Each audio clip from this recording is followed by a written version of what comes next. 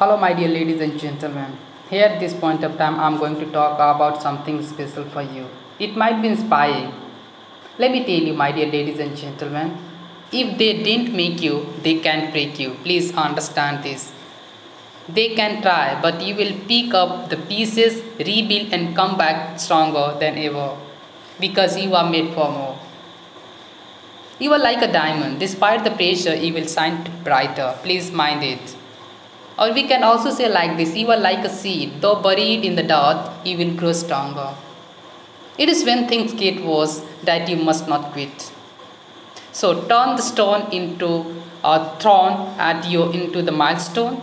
Turn every test into a testimony. Your story may look shameful now, but it will all end in a glory. All you have to do is to keep rising every time you fall and keep holding on to hope even when the odds are against you. You are made for the more. Please mind it. Please keep in your mind.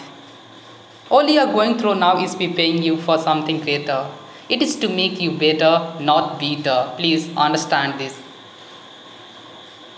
You are, or it is to make you better, not to bitter. Whatever this source of activity is going on with you, it is for you to make you better, not bitter. And when the storm passes, right, and the dust comes down, despite all you have gone through, with firm belief and hope in God, you will still be standing. So don't lose hope. Thank you.